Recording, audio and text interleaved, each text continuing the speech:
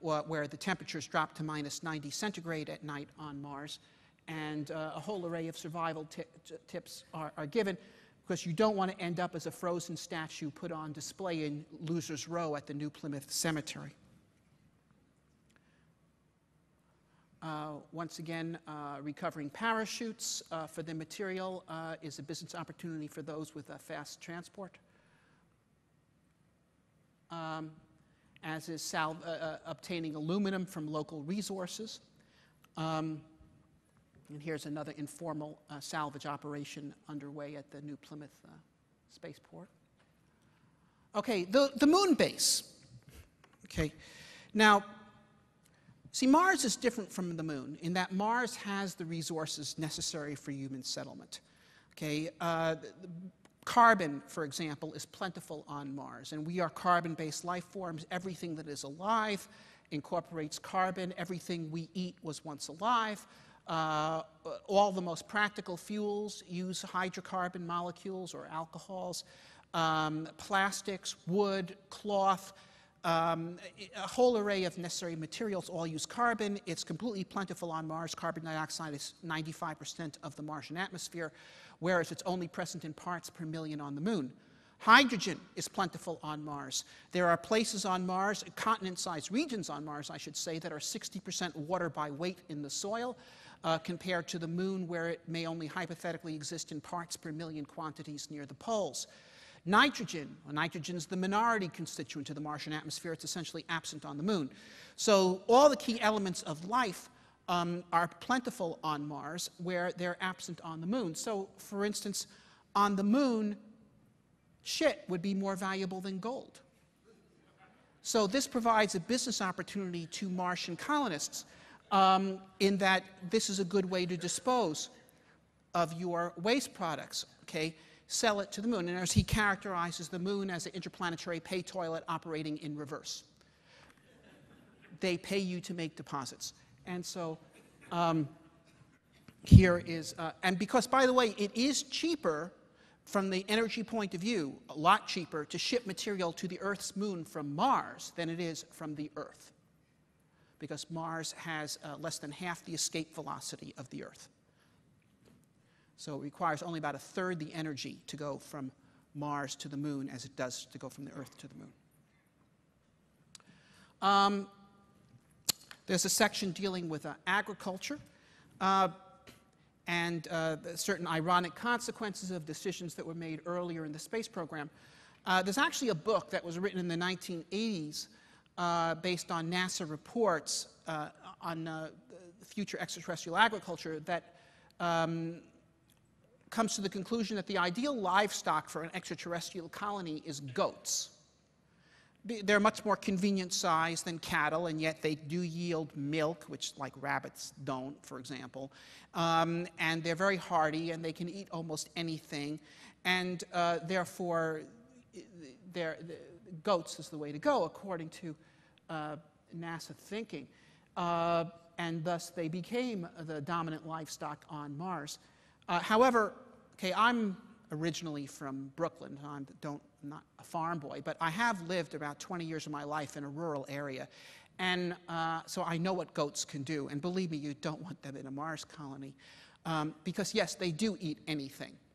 Okay, and they're also quite nimble, and especially in 1/3 G, they could do quite a job. So, however, there's an upside to this, is chasing after goats that have escaped can keep the Mars Authority personnel busy while serious people do their business without undue interference, as shown here. By the way, this is Founders Square in New Plymouth, which is the center of the colony. It's domed over. And what you see there in the center of the square is one of the early habs. In fact, the first hab, which is called the Beagle. If you've read my novel, First Landing, that's the name of the hab that was used in there. And there's a statue there of Rebecca Sherman, who was the biologist, the exobiologist on the first mission. We'll discuss a little bit more about her soon. Now, of course, it's not enough just to know how to live on Mars. You have to know how to get ahead, how to make money. He talks about various jobs that you can get at Mars. Some people get their first job at the spaceport. If you do, you definitely want to know the launch schedule. construction work, and so forth. But in fact, construction work's a good first job on Mars because you learn how to use all the tools and you learn the ropes and so forth. But as soon as possible, he advises people to get into private enterprise. For instance, staking mining claims on Mars. And you'll get a sense of his view. He talks a bit about how there could be all kinds of precious minerals on Mars, because Mars has had a geologic history in many respects similar to Africa, where there are, of course, very abundant precious metal deposits that have been formed for various geological reasons that are explained.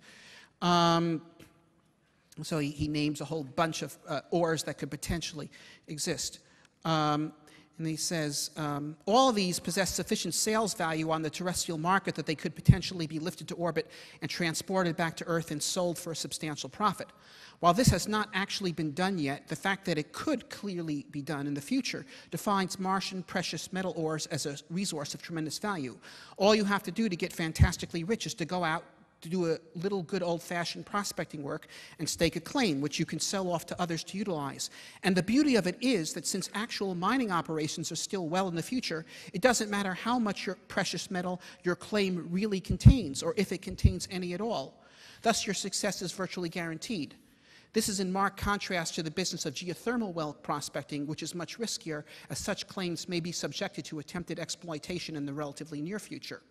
It should be noted that in selling precious metal mining claims based on optimistic interpretation of the field data, you are not putting your customer at risk. Assuming he possesses any skill at all in his business, he should be able to resell the property at a considerable profit regardless. Far from harming anyone, by transforming previously worthless geographic locations into marketable property, you are creating wealth, thereby enlarging the pie of well-being that sustains all of humanity. Having done the work to confer this blessing, it simply stands to reason that you should be the one who gets the wealth in question first. The great metropolitan stock exchanges of Earth, which have done so much good, enriching millions of people with trillions of dollars by trading in companies that never produce anything, all work in accord with exactly the same principle. Okay, so he understands the economy. Discusses airplane flight, and he critiques many early ideas. This is an illustration from a NASA Ames airplane concept of the 20th century, and as you can see, they did not understand that the propeller needs to spin.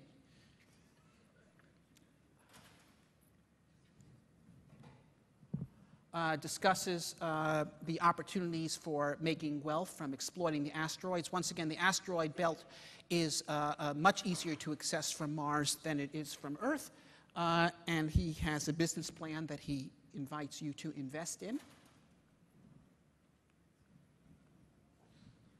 Okay. Yeah, now he discusses how to become famous on Mars.